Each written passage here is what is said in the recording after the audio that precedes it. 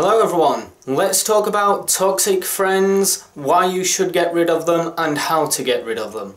So first things first, what is a toxic friend? A toxic friend is a friend of yours that appears to be holding you back from everything you want to achieve. And they also tend to look on the negative side of things. So say you've accomplished something. I know, let's say for example, you got a promotion at your job. Instead of them congratulating you on the promotion, which they may do, but what they probably will do is look at the negative side of it. So you've got a promotion, what does that mean? It means you've got this long list of responsibilities that you need to take care of, which is like looking on the negative side of it. Because instead of looking on the positive side of it, mean like you've got a promotion, congratulations, that means you will be paid more, it means you will be able to do this and do this. They just look like, oh, you've got a promotion. Do you know how many more responsibilities you will need to take while at your job? It's going to be a nightmare, you're going to become overwhelmed,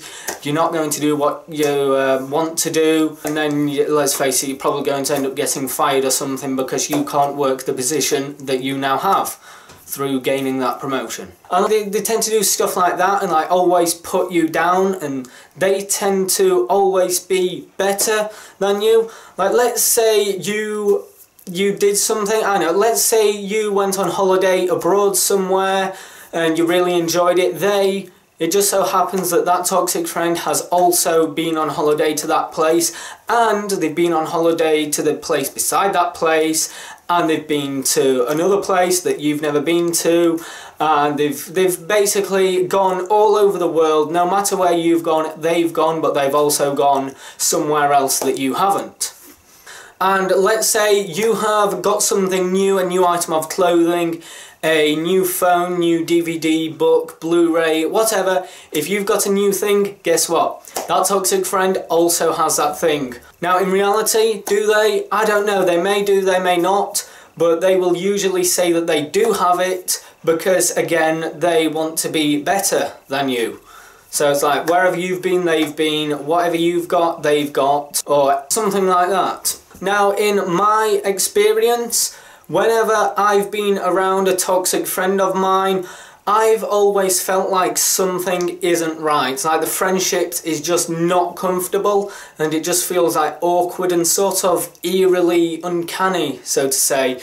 But that's just my experience, and your experience may be completely different. But one thing that most people do experience when they're with a toxic friend is they can like subconsciously realise that this friendship is just not working out, and like you need to move on and find new friends. At least that's in my experience. Now, in my past, I have had toxic friends, and admittedly, when I had these toxic friends, I was probably also a toxic friend, but those people have been out of my life now for like 5 years or something. I've completely turned my life around, and I don't know where they are in life, and if I'm honest, I don't really care, because why should I be friends with people like that?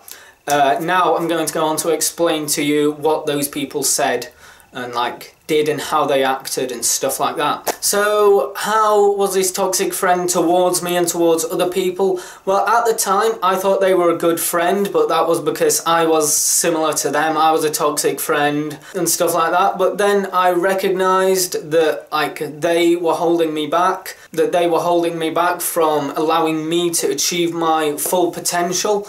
And they basically told me that I couldn't achieve what I wanted to achieve because it would be too difficult, too hard, you're not going to do that, only millionaires do that.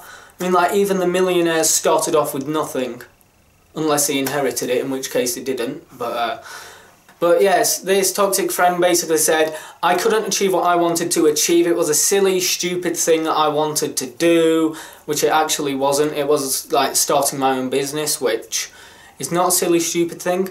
But they said it will be too hard, you can't do it, it's a silly, stupid thing, you don't have the mental strength, and stuff like that. But I like technology. I've been around technology since I was like 4 years old.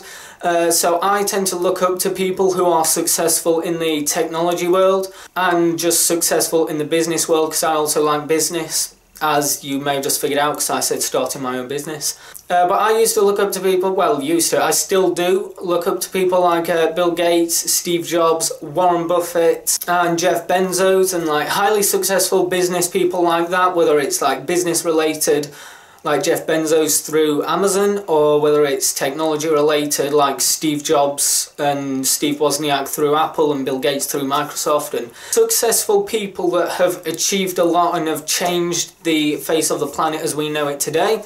Then when it came to looking at the level of success of those people that I look up to, the toxic friend was like, oh, I will never be that person, I couldn't do it, I don't know how they did it, I don't really want to know how they do it because I can't do it, oh, I can't be bothered, it's too much effort, I can't be arsed, and just come up with a hell of a lot of stupid excuses. Basically they were just too lazy to actually do something decent in life, because like I said, I don't know where they are now, but as far as I'm aware, one of them found the path down to drink and drugs, so God knows where they are, and I'm here doing this video to you about how to get rid of people that will probably end up following a similar path to them. Now I'm going to go and explain on how to, if you do have toxic friends, how to get rid of them. Now there are two ways you can do this. I personally prefer the second way, but the first way you can do it is just confront the person and basically be like, this friendship isn't working, so I just want to end the friendship. But unless you don't have the confidence to do that, which I actually don't, I would rather just let the friendship end naturally. Let's say you talk to that toxic friend 5 times a week.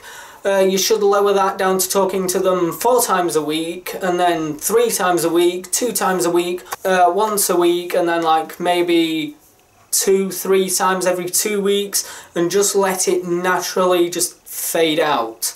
Because if you cut all communications with that person and then you basically disappear as far as they're concerned, they will probably try and get hold of you and be like, where have you gone, what happened, what did you do, did you cut me out of your life, stuff like that. So my preferred version of getting rid of them is to just let it fade, let the friendship fade naturally over the course of probably a few months. I'd probably aim for around about 1 month, but you can take as long as you like, as long as it's not too long, as long as you are like cutting down the amount of times you are speaking to them or the amount of times you are hanging around with them.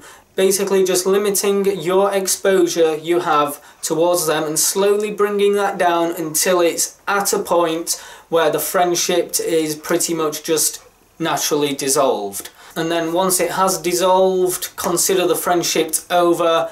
Don't look back, look forwards, excel in where you want to go, release your potential, chase your dream, and then hopefully, if everything goes well, you will succeed. Thanks for watching.